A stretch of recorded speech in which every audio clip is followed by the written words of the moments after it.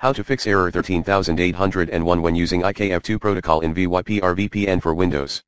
FYI, error 13801, IKE authentication credentials are unacceptable. This error indicates that the IKev2 certificate required for authentication is not found, and usually means it didn't download and install properly. Please try the following steps to resolve this error: log out and back into the VyprVPN application.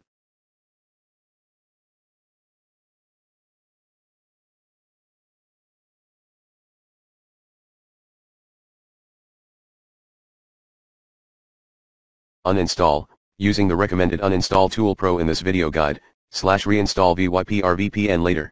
Connect to VyprVPN using an IKev2 manual connection.